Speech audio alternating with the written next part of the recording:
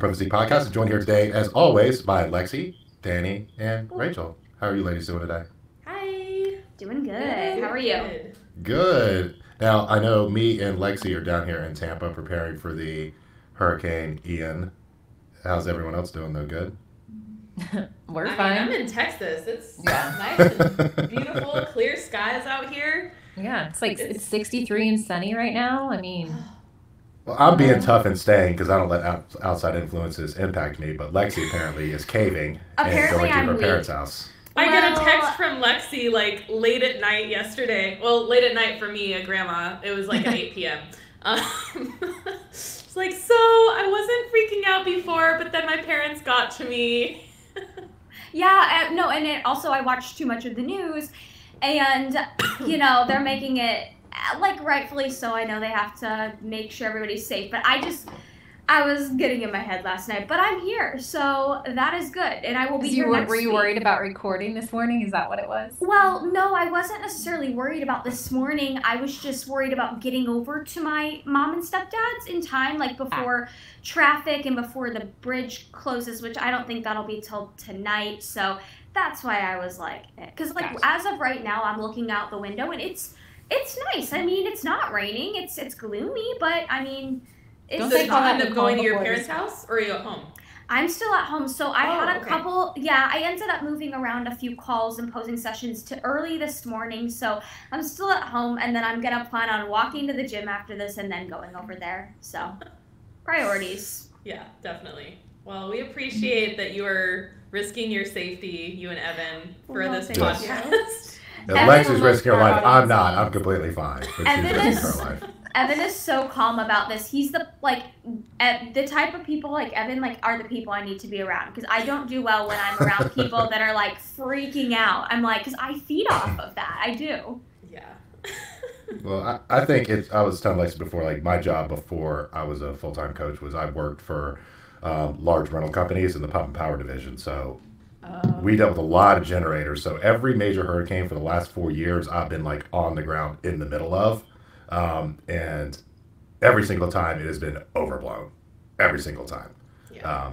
I guess the worst one was last year. There was the one in New Orleans, but that was really just power outages. And they were back. They were supposed to be down for like 2 months. They were down for like 4 days and back on, and everything was fine. So, yeah, these things really don't worry me as much anymore. But I can understand why they do. So, yeah, different strokes for different folks. So, anyways, on to actually important things and subjects like when should you compete and when do you know if you're ready to compete? Yes. I think that's a question that we've all had. It's a question that I had when I first got started. So I guess we can kind of go around here and first of all get you guys kind of general overlook on this question, and then we can go from there with it. So Lexi, what do you think?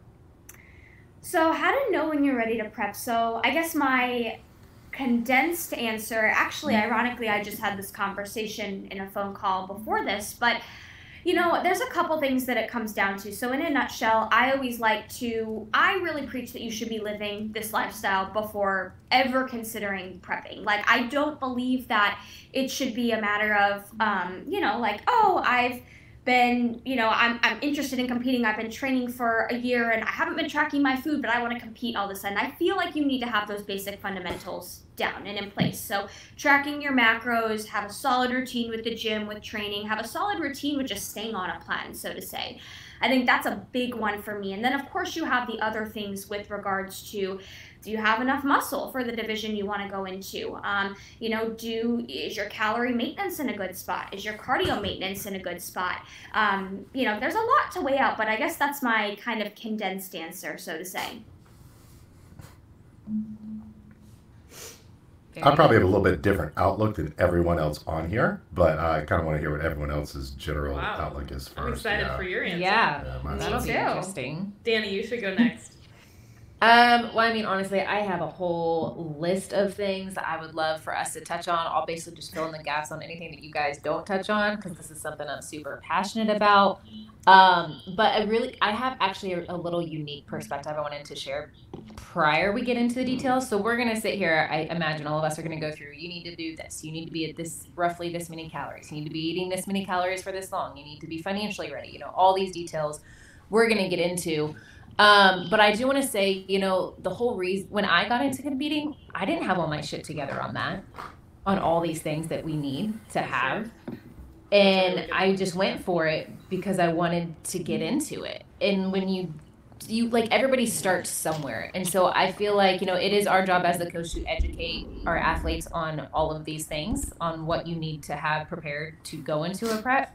But we also need to remember and understand like what we were like when we were at that stage, when we were first trying to get into the sport. And for me, like, my calories were not ready. I had been training for like maybe 6 months.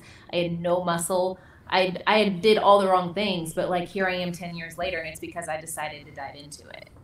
You know, Yeah. so I that's think kind a of really good point. a unique That's a great perspective. I point. think we should definitely consider. Yeah, I think that's a good point, but because I did the same thing, right? Like, when I first decided to prep for the first time, it was because I had just learned about bodybuilding like that prior year. It was in 2015 it was in October, and I had decided to compete like earlier that year, sometime in like January or February. I like told my boyfriend at the time, who was a coach, quote unquote, not really. I told him like I'm interested in competing, and he was like, okay, cool, let's, I think we first did like a fat loss phase sometime in January, and then, you know, I saw abs for the first time, right? It was my first time actually dieting, and then we went back into more of a building phase, right? And tried to build a little bit more muscle. If I built anything in that time, I don't know. And then we did a 12-week prep, and it was definitely the worst prep I could have possibly had. But I learned a lot in it, and so I guess I was a little bit more prepared than you were probably, Dani. But I also, like, I hadn't done any research on coaches. I just figured, oh, I'll just do it with this person who wants to prep me, my boyfriend, and then just, like, went for it. And I had so many negative experiences throughout the prep that by the end of it, I was, like, dying for something else. And that's then when I found Paul. After that prep was over, because like the show itself was really, really fun, and I was like, oh yeah, I love this, I want to do this again, but I want to do it right. And I think that kind of brings me to my point where I like had the but after your thing of just like, yeah, just get into it, just go for it, is like, I as a coach, and I think all of us as coaches, we want to, it's similar to like how parents think about raising their kids, right? Like, we want better for our clients, and we want better for the people that we're leading or inspiring or motivating or whatever, whether it's our followers on Instagram or our actual clients, or just friends who get into competing. I don't ever want someone to have the experience I had with my first coach. And so that's a big part of why I am very passionate about this subject of like, don't compete until you're ready. Because there's a lot of things that people don't think about before they compete, like mental health, like physical health, things like that like they don't get better with a prep. And I think those are things that are really often overlooked. And, you know, luckily for all of us sitting here, if we did ever go into a prep without thinking about that stuff, we're all still alive, we're all still kicking and loving competing and loving coaching. But it is something that you should think about, is your mental and physical health. Those need to be really good before you enter a prep. And I think like checking things like checking blood work, making sure that you don't have a super crazy or toxic relationship with food or your body or anything like that. Like, those are really important factors to not overlook before actually starting a prep. Mm-hmm. I 100% agree with like a few things you said that really stood out to me. There is, I don't know about you guys, but I feel like a lot of people, not a lot, but some people, they turn to prep as kind of a way to fix other issues that they may already have. They think that, oh, okay, well, I'm going to start prep because I'm really struggling to stay on a plan, or I'm really struggling with binging, so I'm going to start a prep because it's going to solve everything, right? Exactly. Spoiler alert. It is not going to solve any issue that you already have at hand, whether that be an issue with your relationship with food, digestion issues, your body image. You know, if you struggle with body image, prep is not going to make that better. If anything, it's going to amplify everything that is already at play there, right? So I think that's why, like, as a coach, I know that if I have a client that's expressing to me that they're, you know, they're struggling with binging, or maybe they're just, their relationship with food is not in a great spot, or they're really struggling with their body image, you know, I always say we're not in a spot where we should be starting prep. I mean, yeah, we could start prep, but prep is going to be a Band-Aid for those issues, and chances are it's only going to make those things worse and worse as the prep prolongs. All right, Evan. Evan, give us your controversial opinion. Yeah, I'm going to pretty much, I understand what every one of you guys said, and I agree with every single bit of it. But I think one thing that's very important is to understand that no two people are built the same. I jumped into this sport for the exact opposite reason that every one of y'all did. I jumped into it because I couldn't stick to a diet, and I wanted something to force me to stick to a diet. But my personality, the way it is that if I told everybody, I knew I was doing a show, every single person, and I was either going to be one of two things. I was either going to be a quitter or I was going to stick to it. And for me, that's what I needed to actually stick to something. Now, with that being said, that's my personality type. So I do think it's very important for a coach to be upfront with their client and the client to be very upfront with the coach. My goal wasn't to go in there and turn pro or to be a world beater. My goal was to actually look decent and not get last place. That was my goal with that, and to be able to stick to something. Now, kind of what you were talking about, like a point in your life and trying to, it's not going to fix anything. For me, it really gave me something to focus on, because I had a girlfriend at the time, this was years ago, and we had just broken up, but I was already committed to the show. And in the past, I just would have gone out, got hammered, hit on girls, made a ton of bad decisions, but I didn't do that because I was in prep. It gave me something else to focus on. It gave me something that, you know, tangible to reach for. And it, honestly, my life could have been completely different if I didn't just commit to that show. And the reason I committed to that show was I met a guy at the gym, and he was in shape, and I'd seen him before, and he wasn't in shape the last time I saw him. And he told me he was doing a show, and I knew nothing about it. He put me in touch with his coach. I talked to his coach. I said, "Do you think we have enough time?" He said, "I think we do." And I jumped into it. It wasn't a great experience.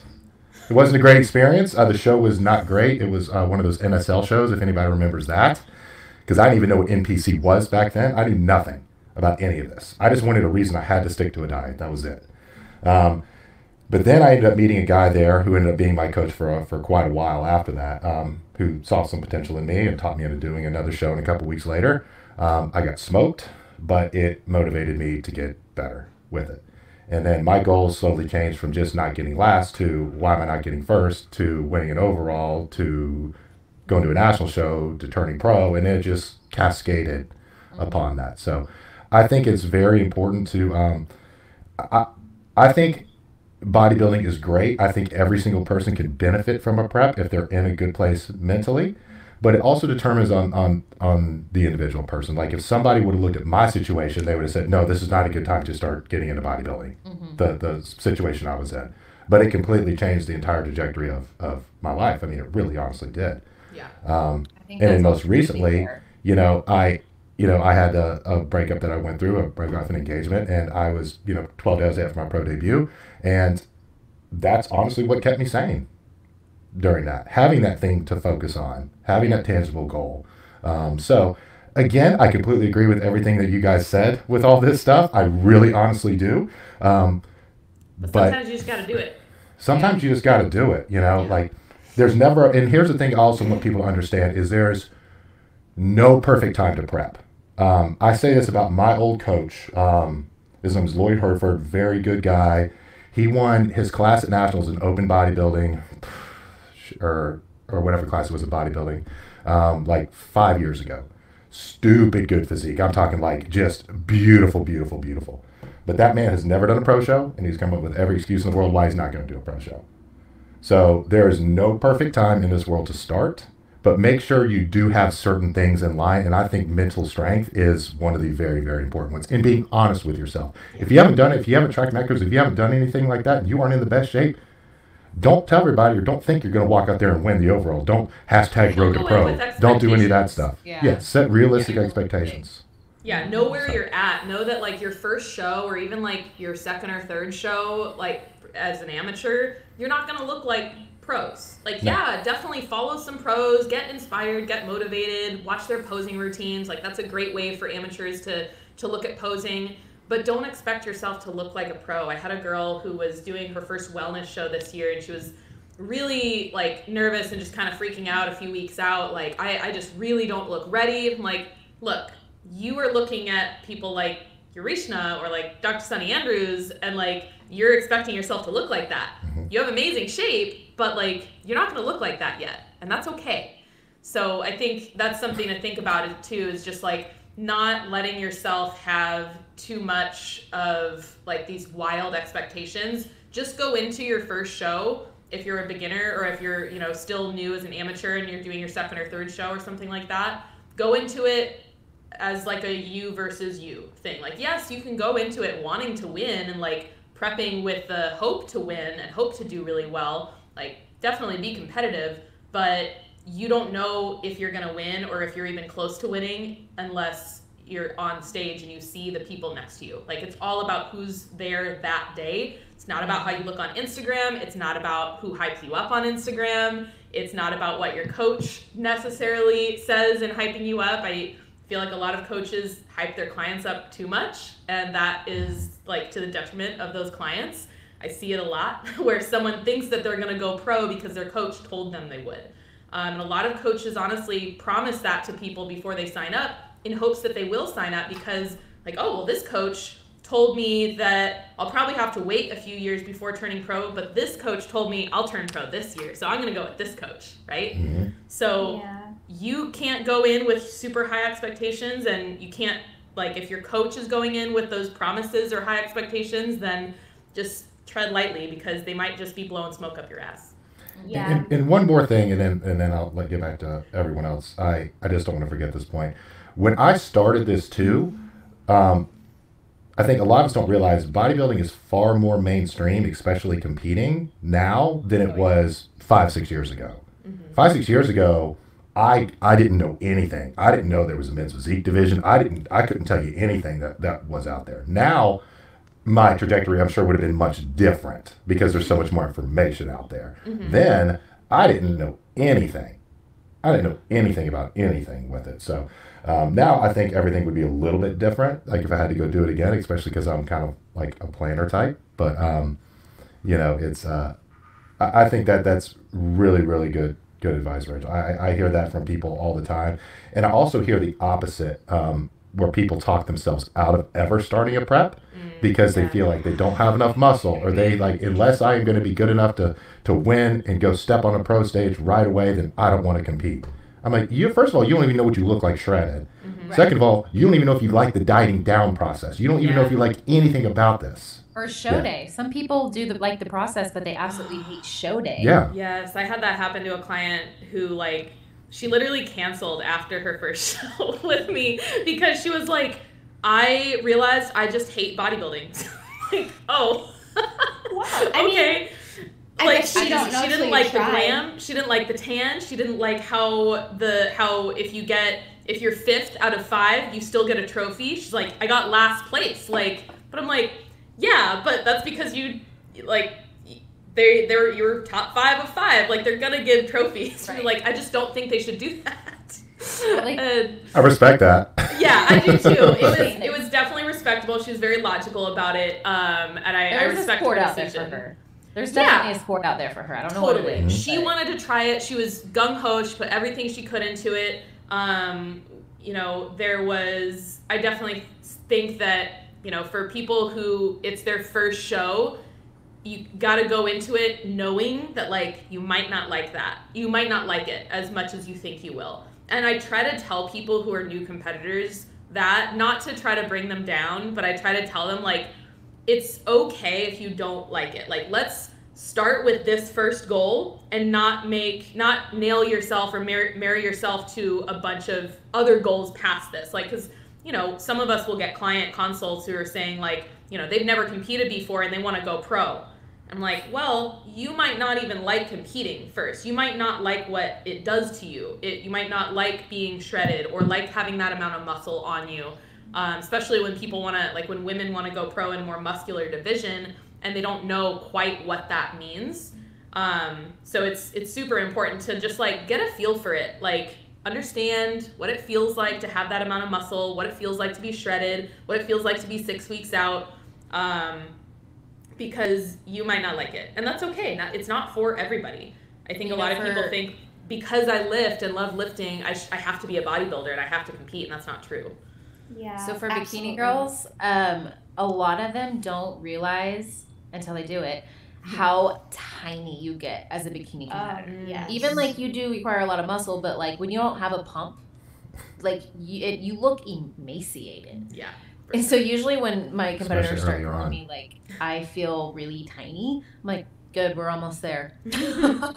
Yeah, So I know. My family's telling me to eat something. Good. Yes. You're almost okay, there. good. We're almost Especially there. earlier on in your competitive career. Yeah, when you don't have That that is muscle. yes, because I can tell you this is the first year that when I dieted down, I did not feel small, and it's been 6 years. It took me to get to that point, and I've lifted my entire life.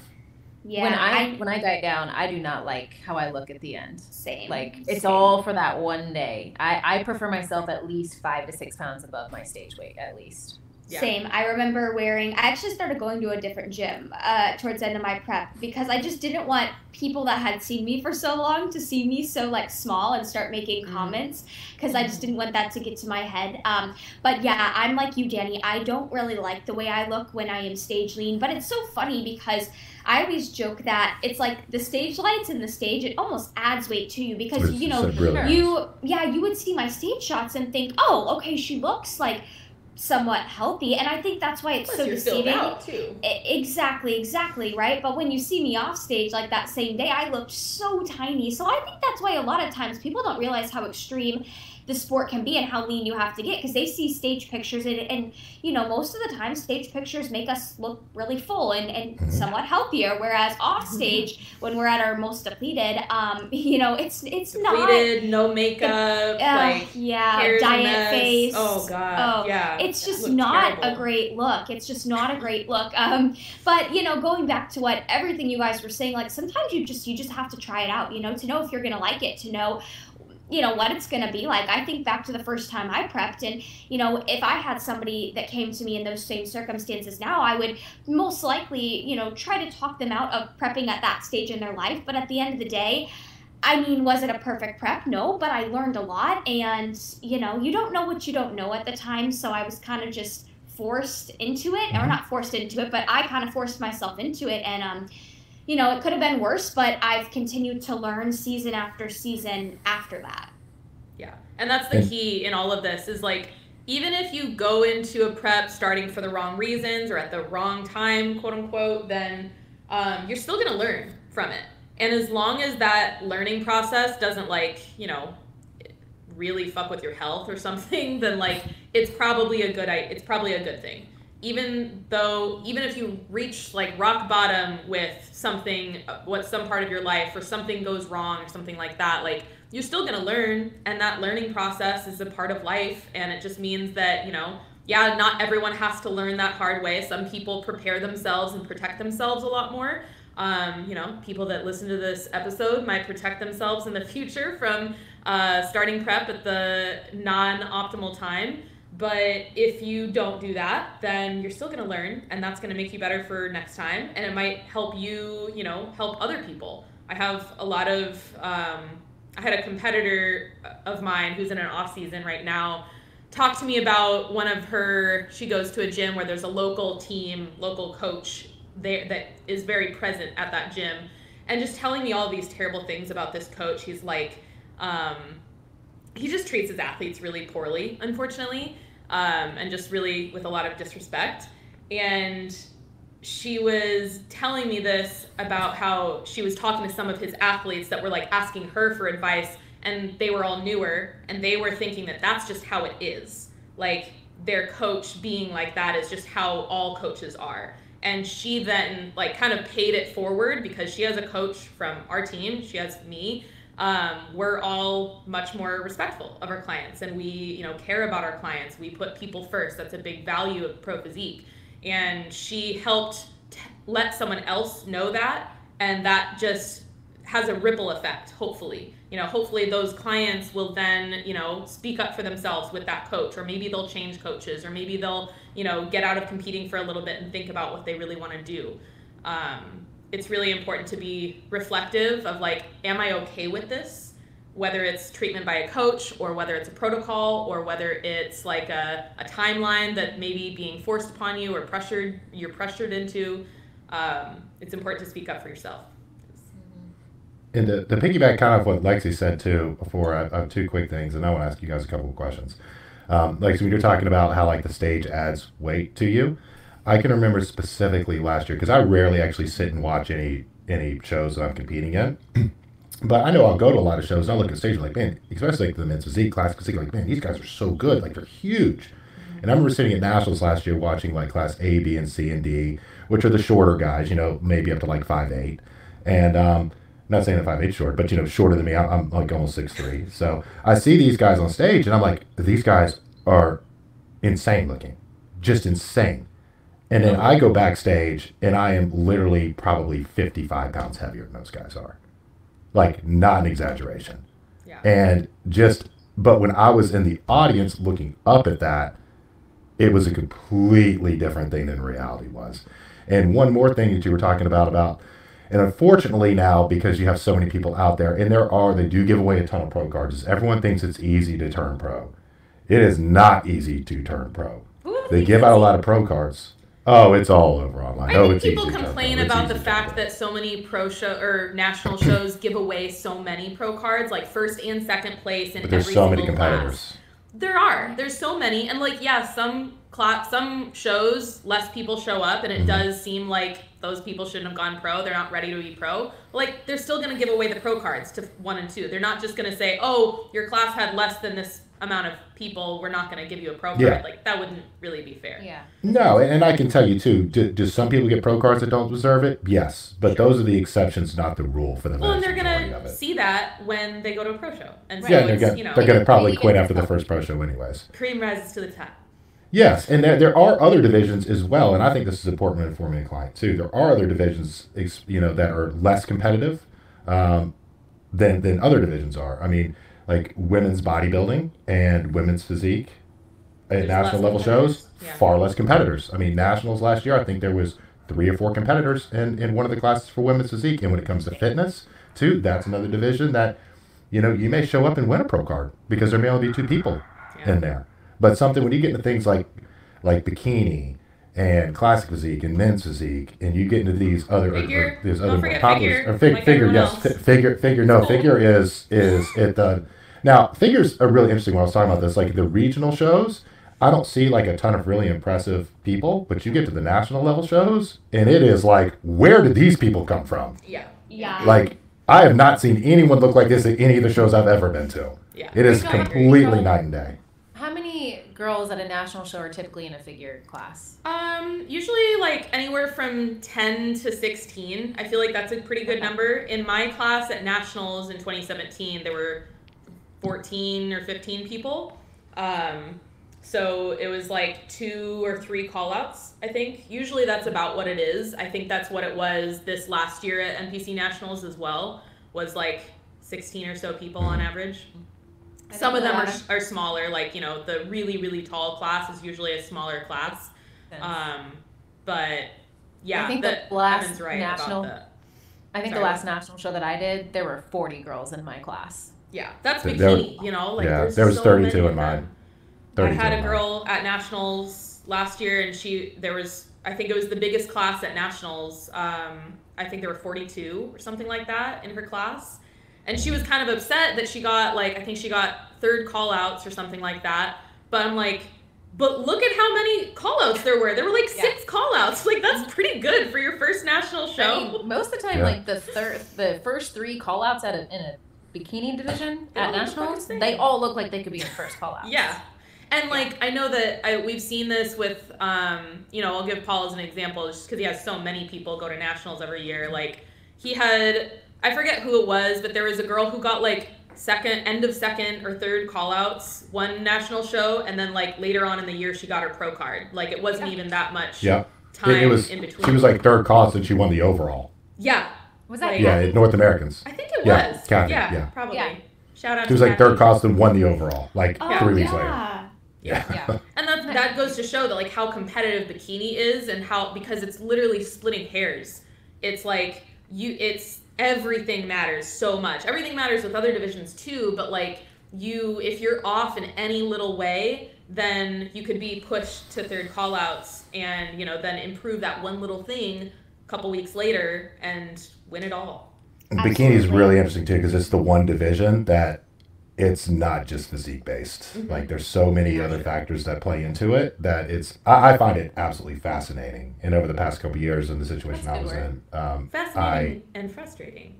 Yes, I really learned a lot about the division with my history with Aaron and stuff, and I could probably write a college thesis on it because I want to know everything there was to know about it. And to me, it's not really like a mystery. Like I can look up there and see exactly what the judges are looking at because I've studied it so much. Yeah. But it is not something that's easily to put into words on what it's really not. I mean, it sounds like a cop out to say that. And so many people get so frustrated with the judging, and they think there's something wrong with the judging because of how frustrating it is and how much it's splitting hairs. And it's like, if you really pay attention, and if you talk to judges or get feedback, or if you're a coach who gets feedback with clients, like, you understand. And most of the time, absolutely.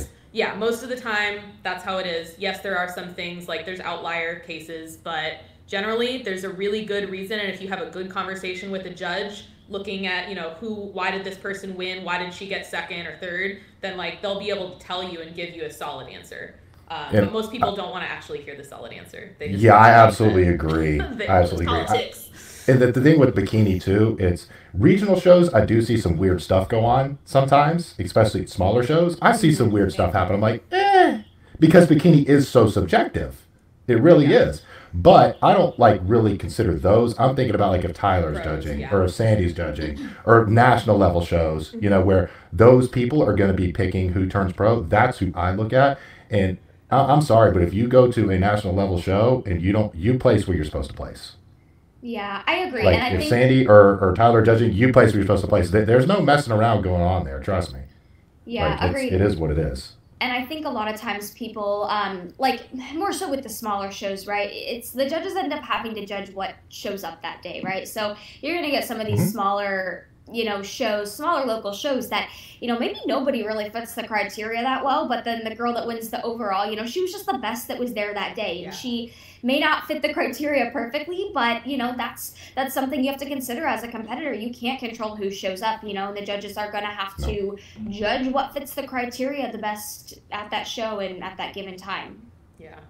I think we've kind of gotten off a little bit on a tangent about judging. So I want to transition by saying, like, everything we just talked about I think we should have an episode about like judging at a later date, but this subject, this like how subjective the sport can be, is really important for you to consider when you're getting into the sport and before you start a prep, before you decide I'm going to do a prep, or before you go into your next prep if you're if you've already competed, which is you have to have a thick skin, you have to be objective about your body, and you have to be realistic about the fact, especially if you're coming back from a season previously, realistic about what you are actually looking like, and have you made improvements from the past year? Because of everything we just talked about with judging, it's really important that you do make solid improvements, whatever was necessary for you to make from the last prep. And if you haven't made those improvements, if you've only been like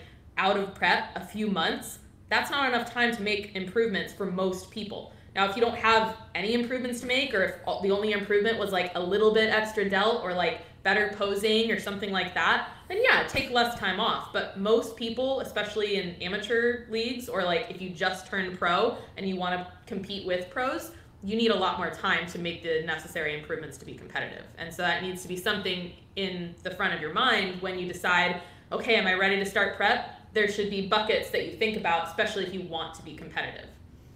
Here's a good question. I kind of want to ask each one of you this one right here.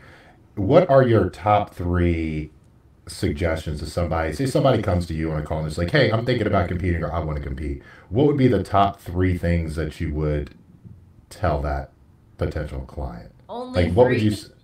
Yeah, your top 3. Ooh. 3 most important. Hang on. Danny, you go. Danny, you go.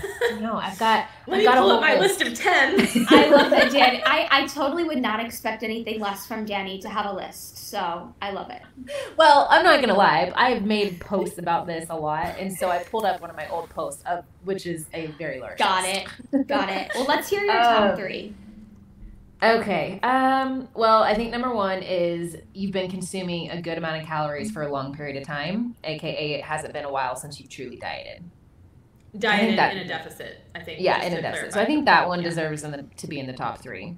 Yeah. Hang on, I'm looking, trying to decide. I'm not gonna put this one in the top 3, which is you have a good foundation of muscle, because going back to my first point at the beginning, sometimes like the way that you get into this sport is to just start. So I'm not going to put that in the top 3. It's very important, and I will always recommend that to a client, that we need to build first before we do it. But anyways, he asked for top 3.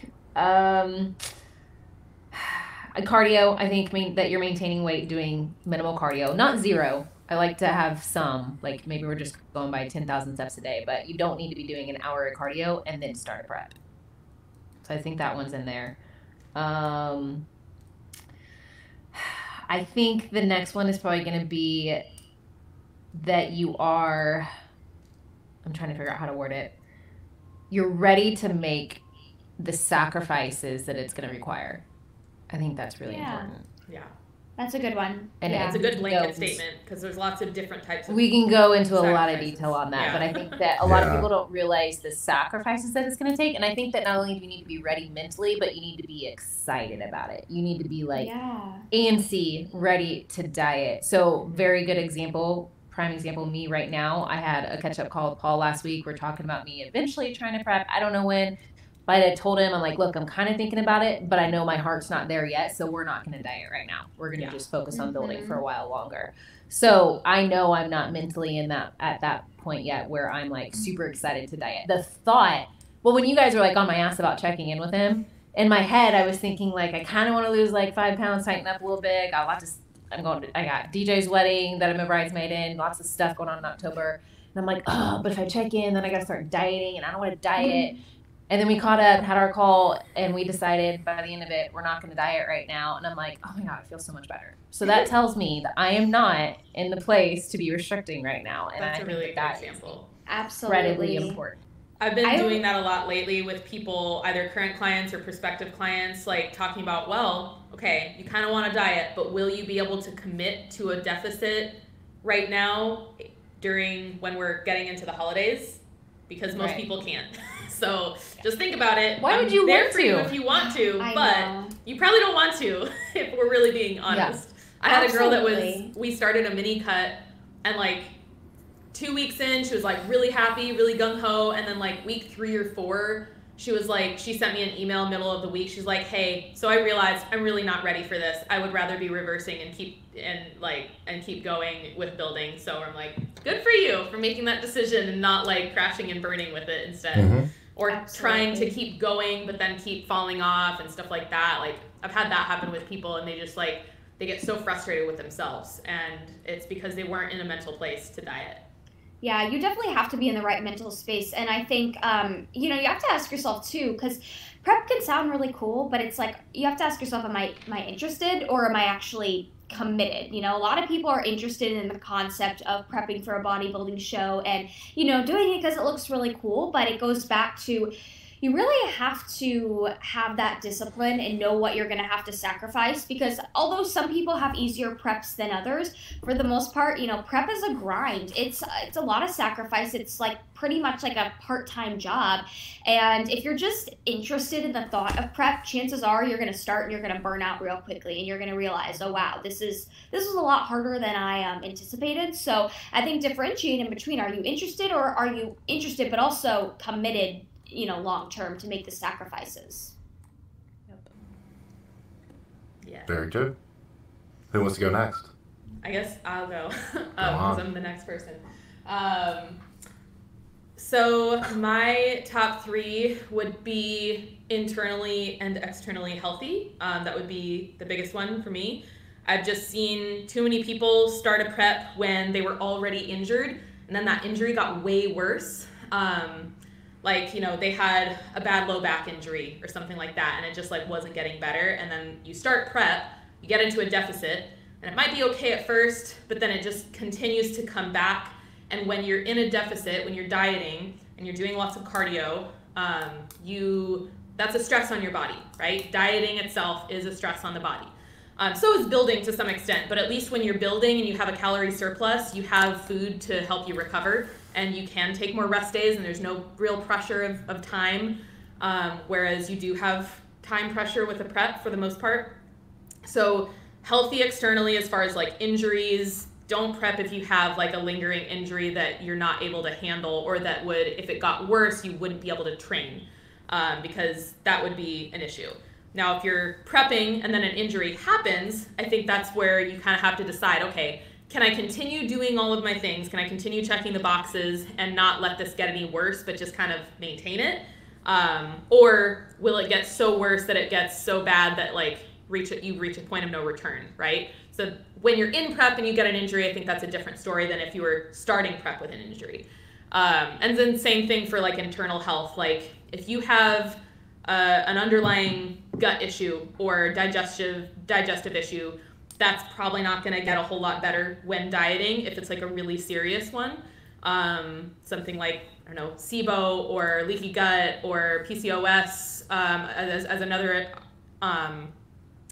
thing. If you have something like PCOS or a thyroid disorder, whatever, I'm just listing off a lot of different internal disorders, and you don't have a way that you manage it currently. There's obviously plenty of competitors that compete and do really well with any of these cases, but it's because most of the time they know how to manage it, and they're on medication, or they have, you know, things that they do to help symptoms, and they can keep making progress with this condition that they have.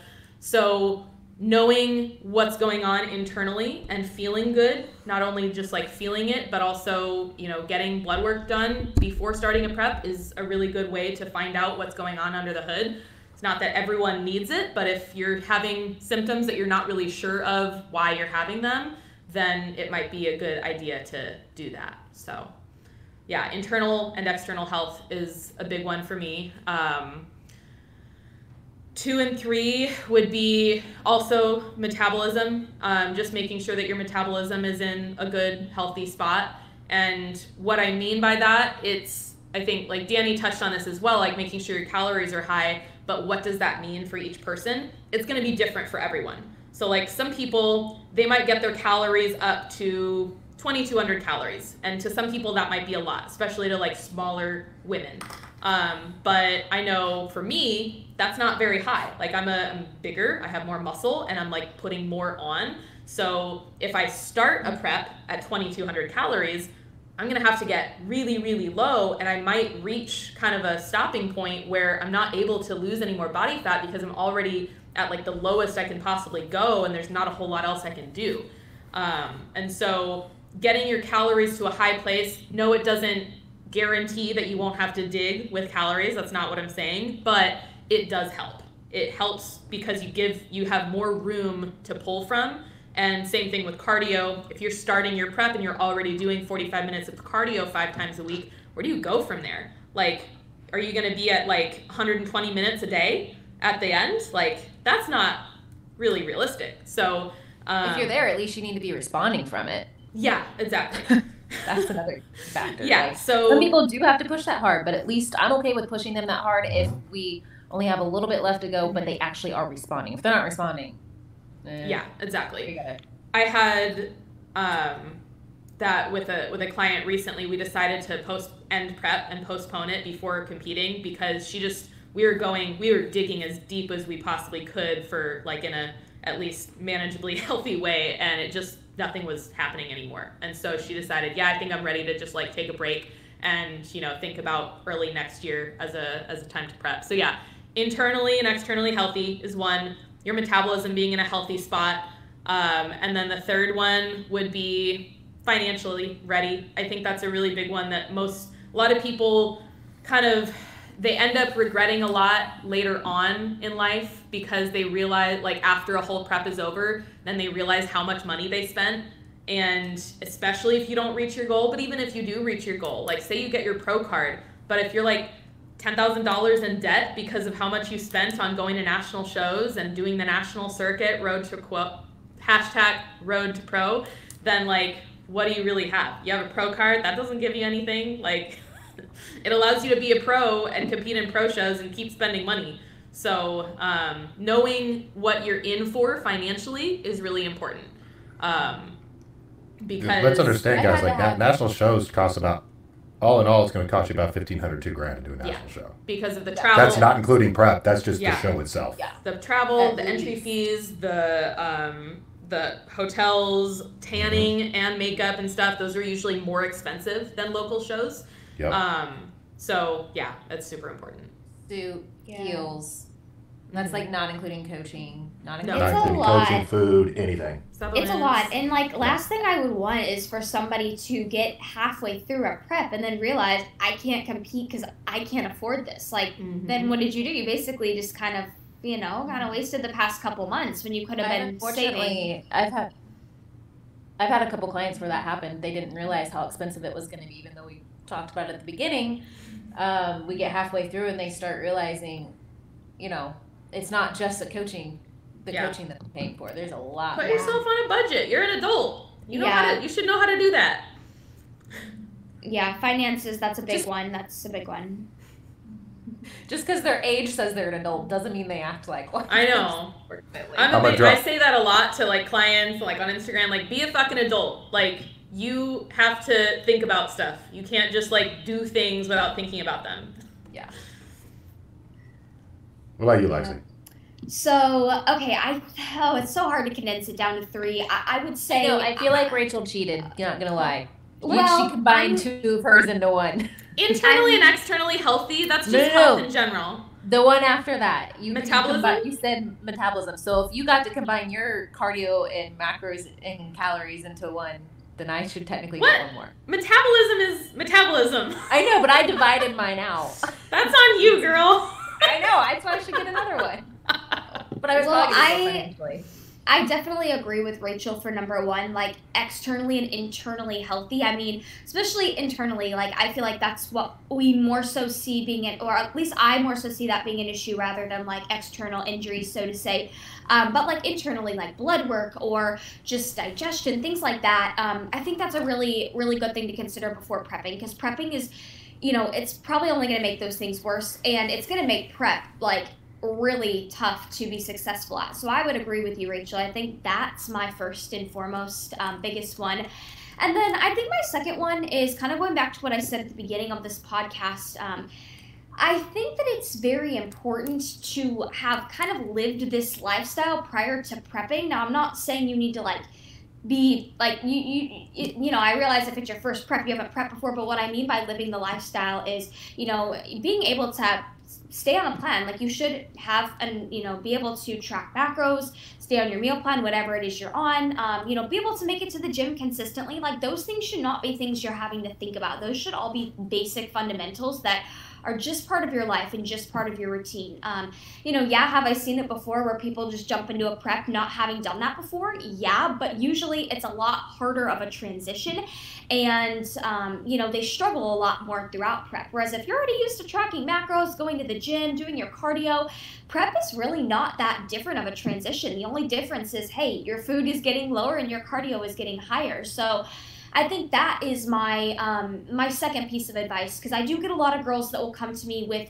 the intent of, oh, I want to start a prep, but then they don't even know how to track macros. So that's what we always work on first. Kind of foundation. Yeah, I always say we need to really work on building the foundation first, get you comfortable with tracking macros, get you into a good routine, because that's just going to make prep easier and more enjoyable, right? Because you're not having to change your way of life that drastically.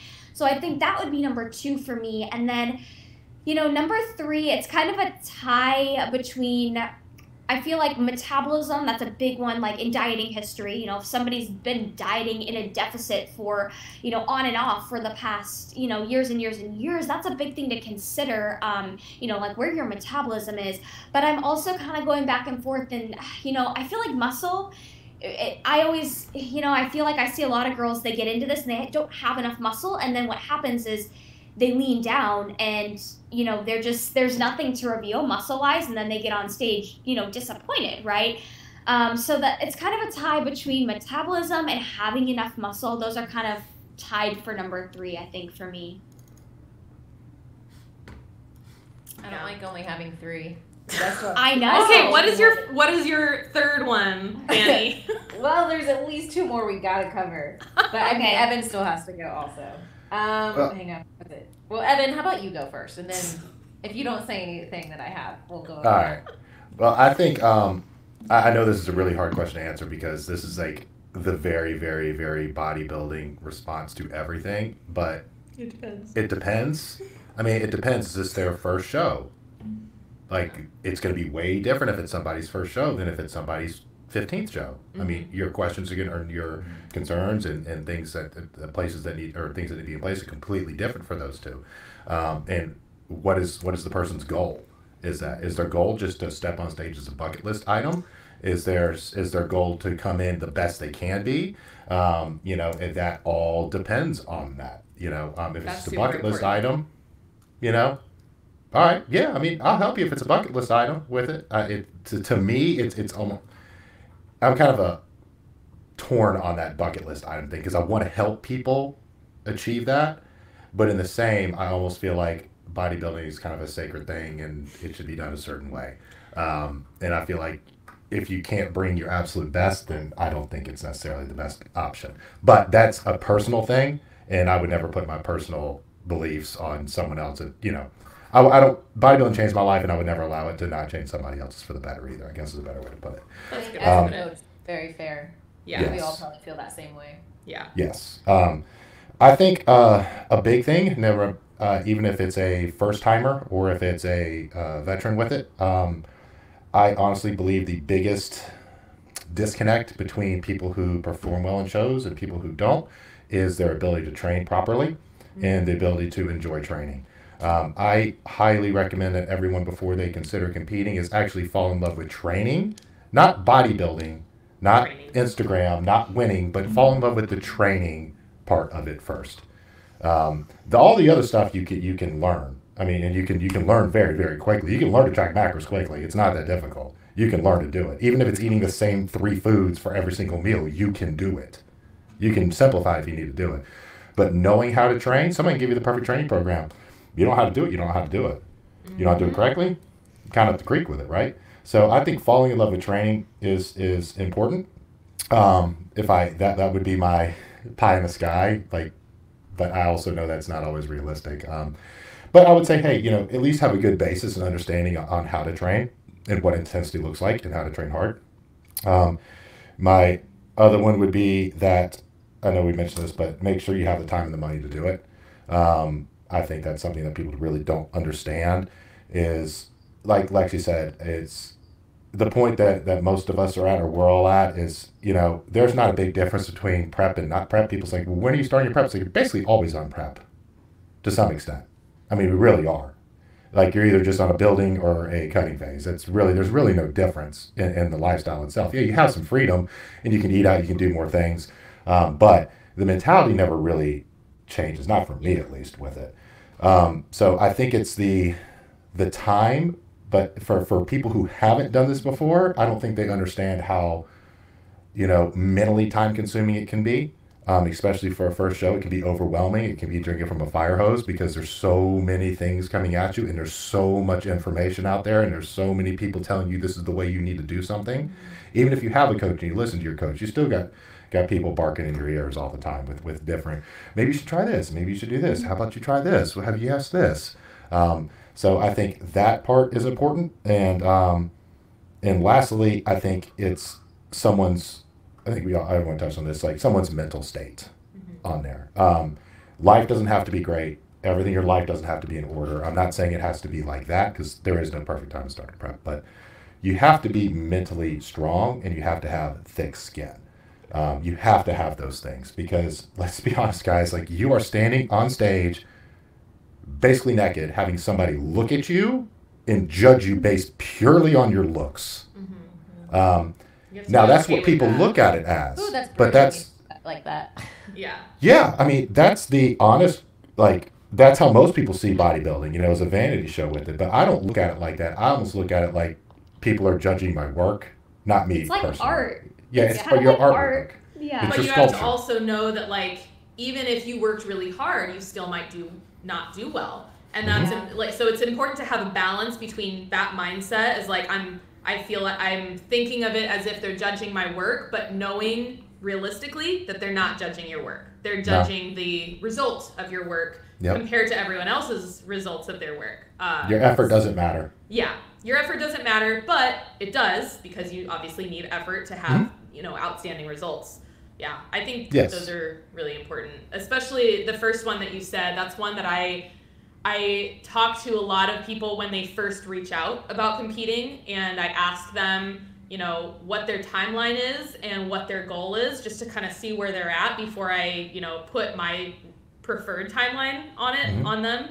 Is like, is this a bucket list item, or do you want to, you know, do you see yourself wanting to go far with this? And some people really do just want it to be a bucket list item. They just want to try it out.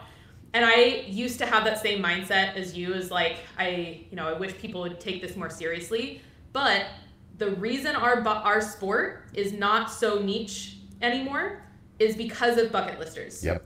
Those are the people that put money into the sport. The most money into the sport happens from soccer moms and like people that are just bucket listers, and like those are the people that are coming back to NPC shows every single year, and like trophy hunters, as some people call them. Like it kind of sucks if you think about it one way, but it's also really great because it's part of why our sport is as big as it is now, is because there's so many of those people. And that's some of them how I might drop started off. out. Yeah, well, exactly.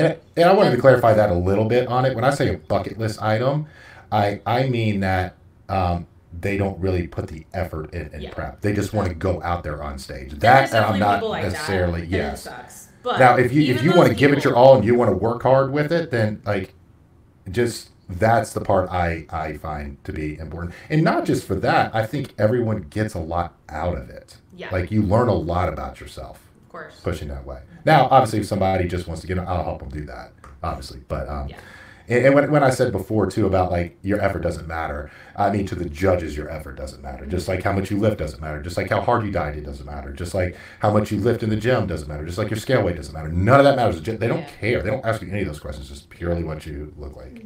Right. And sometimes I can attest to this. I've got beat by people that I know don't work near as hard as me. Not even in the same ballpark. And you have to be okay with that. Yeah. Yeah. You have to mentally prepare. Yeah. I feel like you have to have thick skin going into the sport. You know, I've known people that let the placing dictate their entire self-worth, and, you know, they just spend the next few months after that show day feeling awful about themselves, you know, and just, I feel like if you're that type of person, this is not the sport for you. I mean, you just have to have that thick skin. And if you can only think like 3 months at a time, you know, I think long-term goal planning is really important in bodybuilding, and not just thinking like, oh, all I need is 12 weeks to prep. Like, yeah, you might only need 12 weeks to prep, but if you're not in a good place to be 12 weeks out, then you need more time, whether it's more time in an off season or more time in a prep, or maybe you stay leaner year round, you can take less time to prep. But it's important to think longer term. Even if you start that prep, you're 12 weeks out, and you get to the show, it doesn't end after that. Like Evan said, it's like this is a year-round thing if you're anything more than a bucket lister. Even if you are a bucket lister, like you still have to take care of yourself after that show. You're not going to be very happy if after the show you just say fuck it and like go back to eating like an asshole. You have to be able to take care of yourself and take care of your health and be intentional about how you exit a show, whether you're going to do it again or you're never going to touch a stage again. Okay. All right, Dan, what's your other two? Huh? What's your other two? Okay, no, I just thought, well, one of them, it's off of what Rachel just said, is, you know, today's topic is how to know when you're ready to start prep. Well, how much weight do you have to lose? For bikini girls, I tell them, like, no more than 20 pounds. If you That's have right. 30, 40, 50 pounds to lose, you can't do that in one prep. Absolutely agree. Like, even if you have 20 pounds to lose, it's plan on it taking 6 months if you're going to do it right and to maintain muscle and naturally, obviously. So, I mean, I think that that is a huge factor. Unfortunately, I ran into too many scenarios where someone wants to start a prep and maybe they are in a good spot metabolically. You know, they've got the calories to work with. They aren't doing a ton of cardio, but they have 30, 40 plus pounds to lose. And it's like, okay, yeah, we can start dieting right now, but probably not going to be able to do a show this year because the thing is we're going to have to diet and get off as much as we can right now and treat it like a prep. But then we're going to have to reverse out of that to get your calories back up and your cardio back down. And we're going to have to do that for a while so that you're ready to diet the next time. So, like, that is a huge factor. People who are in that scenario, it's going to be at least a year before they get on stage if they want to do it. If they want to get stage lean. I mean, you know, like you said, Evan, I think that was a great point earlier about how it depends. Like, what is your purpose and reasoning for doing the show? What do you want out of it? What do you want to happen on that stage? If they're literally just doing it because I just wanted to lose as much weight as possible, and maybe they don't care if they don't get stage lean. Maybe they're just using it as their one thing to stick to a diet. Because that was kind of me too. Like, Evan, you said That's how I started. You needed something to make you stick to it. I was very, very similar in that, and my whole purpose was I wanted to have a flat stomach because I never had that in my life prior to that. At least not one that I was happy with. And so I didn't care if I won or not. I just wanted something that was going to force me to stick to my diet, and that was the competition prep. And, you know, I ended up falling in love with the process and the journey and the show day, and that's why I am where I am today, and coach for it, and been competing off and on for 10 years. So, yeah, I think where someone is at body fat wise is a huge thing. And my other big one I wanted to touch on, which Evan actually kind of mentioned, but I want to go into more detail, is the amount of time that it requires in your schedule. So you need time to cook your food, to prep your food, to eat your food. Sometimes eating your food is a damn job. Sure is an You have to have time for cardio. You have to have time for posing. I mean, it is hours and hours out of your day. And that's another reason I know I'm not ready to start one anytime soon. I don't have a couple extra hours laying around these days as a first-time mom. Like, I'm still trying to figure that whole side of my life out. So while I may be in a good spot metabolically, actually I'm in a great spot metabolically, I know that I don't have the time in my schedule right now to commit to it. And so sometimes I've ran into that with clients before too, where it's like they technically could, in regards to all these other factors that we've talked about, they don't have that much weight to lose, but at the same time, it's still going to require a lot of time, a lot of dedication and time. And it's like, if they're literally going, you know, waking up at 5 a.m. and, you know, there's only so many hours in a day. And if they're going straight from doing an hour cardio in the mornings to getting the kids ready to school, taking them to school, going straight to work, then going straight to work to pick up the kids, then they go get their lifting in the evenings, and then they got to go home and cook the family dinner, and then they got to do house chores. And it's like, okay, we need to do more cardio now. But there's no time left in the day, and we still have to prioritize sleep. I think that's a really good point you bring up, especially with the cardio. I didn't even really think about this, but and what you were saying about like the no more than 20 pounds overweight, especially as a female too, and as a male, like understand that your starting point will greatly dictate how tough prep is going to be and how time consuming it's going to be. Because if you have to do 2 hours of cardio a day and you have to get 10,000 steps in a day and you have to train and you have to have your life and you have to cook, you are not going to be sleeping barely anything. I mean, And if you don't sleep, you can't let's lose be honest. weight. Yeah. So I do think that is a really, really big part of it. This is why you can't limit me to 3. What the hell? But I'm glad you went over those last two. Those are good. Yeah, I like both of those. Like I always say, prep is essentially, it's like a part-time job. You know, the time it's huge. It's huge. You have to have that time to allocate towards your prep for sure. But that reminds me of something that I think it's important to think about when, especially as a first-time or newer competitor, but really anyone, prep is, sure, it's a part-time job because of how much time we have to devote to all of those things you guys mentioned. But it don't pay the bills. So, like, you have to be able to manage your time effectively and not let your entire life fall apart. If you are treating everyone around you like shit, if you're acting like you're, you know, the better than anyone because you're a bodybuilder and you decided to prep, or if you're extra moody and you take that out on people, or maybe you're not responding well and you take that out on people, like that sucks. You need to think about why you're doing this if you're letting it affect your life so much, because it's probably not worth ruining relationships. And I see that happen a lot, especially with less experienced people, but pros as well, is they let it ruin their marriage. I've seen marriages break up because of bodybuilding, because they just took bodybuilding probably more seriously than they were ready to take it at that time in their life.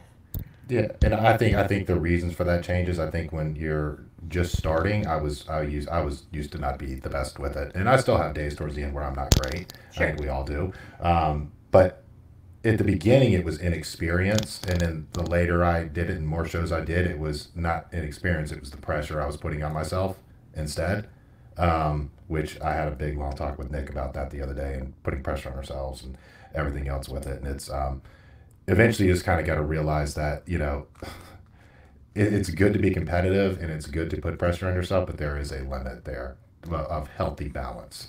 For sure. And learning that is not always the easiest, especially in someone like me who's a high type A, very extremely competitive personality. That's not always the easiest place to find. But realizing that you need to find it is very important, and that is the first step to actually getting there and finding it, which I think I have found. It just took me a little bit to get there. Yeah, same. So I have a little client scenario I wanted to share that just happened this past week.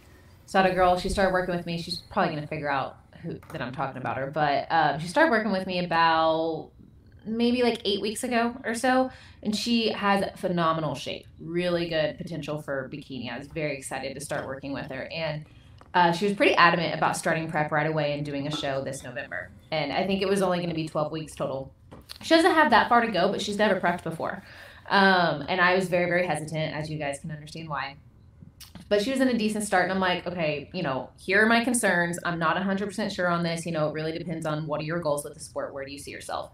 And so, we kind of talked through all that, and she really just wanted to see how it, what prep was like and if she could do it and just challenge herself. I'm like, okay, I wasn't going to lose this client because I told her no when I thought that there was a small chance we could make it happen. So I'm like, I want to see how it goes too. So we started dieting, and she was making progress, but I kind of did a little reverse psychology on her, and she had to figure it out herself that we weren't going to get her to where we both wanted her to be in that time. I think she would have been good, but I knew we weren't going to get stage lane. And so I kind of had to let her diet for about 6 weeks, and we were starting to have to get pretty aggressive given the timeline. And she was responding, but not as well as we wanted.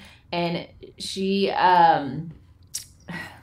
basically came to me last week. We had a call. She wanted to catch up and decided, I think you're right.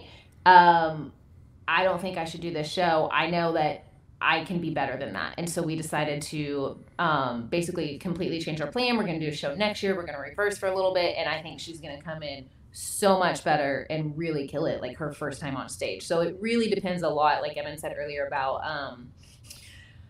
what their goal is, what they want to happen on stage, whether it's their first show or not. And, sometimes as a coach, we have to, I don't even know. Like I said, I used a little bit of reverse psychology. I needed her to figure it out herself. I needed her to know what pushing was like and to see how her body was going to respond. So I think we've got a great plan going forward.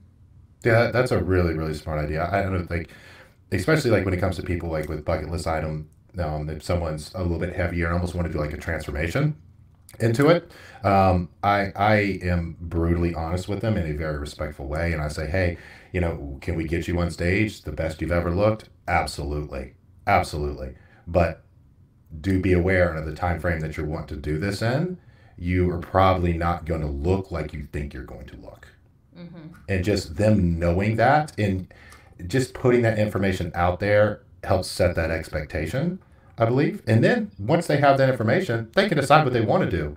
I have some people that say, sure, yeah, no, that's fine with me. Absolutely. I just want to do it. But then there's other people that's like, really? You don't think I can look like this? And they'll send like a picture of a pro. I'm like, no, I'm sorry. That's not the way it's going to be. Maybe 3-4 years down the road if you're consistent with it. But setting that expectation and then letting them know, hey, if this was easy, then everybody in the world would look like this. I mean, there's only value in things that are difficult to get. Like if there's a reason that, you see guys with 6-packs on the front of magazines, because it's hard to get. That's what gives things value, is difficulty and being rare and having to work for them. And I think really setting that expectation and just knowing. And so everyone's on the same. I think that's one of the biggest takeaways is the athlete and the coach need to be on the same page with what the goal is. And both of them need to believe in that goal. And both of them need to believe in each other that you can get them there. Because if you don't have that, it's going to be a rough trip. Amen to that. Amen. Well, I feel like we've covered a lot, and we're in a good place to wrap this up. But AKA Rachel's got to pee. No, Hey, I think we know by now. I would just mute myself and leave if I needed to do that. Sure. No, Okay. It's AKA no, we're at an hour and 10. That's why I said that. Yeah, I was gonna say no. It's AKA Lexie's got to run to the gym to get a workout in before this hurricane hits. Yeah, So. Lexi's got to do some hurricane chasing or running. Yeah, hurricane chasing. Evan's just gonna hold it down. I'll hold it down for you, Lexie. I'll let you know Evan. how awesome it's going to be with no traffic and don't just have that empty far city. It's going to be going. awesome. Yeah. It's going to be great. Well, hopefully we will see you guys all again the next recording, and Lexie I hope and so. Evan don't get blown away by next week. But yeah, thanks for listening. Hurricanes fear me. All right. Well, No comment. thanks for No, listening, definitely no guys. comment. Leave reviews, share this with your friends, tag us on Instagram. We love seeing you guys tag us. Let us know if you have any topics you want us to cover. I think pretty soon we're gonna do like a all Q&A episode towards the middle end of October. So keep an eye out for our Instagrams. We'll post some question boxes for that. All right. Perfect. Bye, guys. See y'all.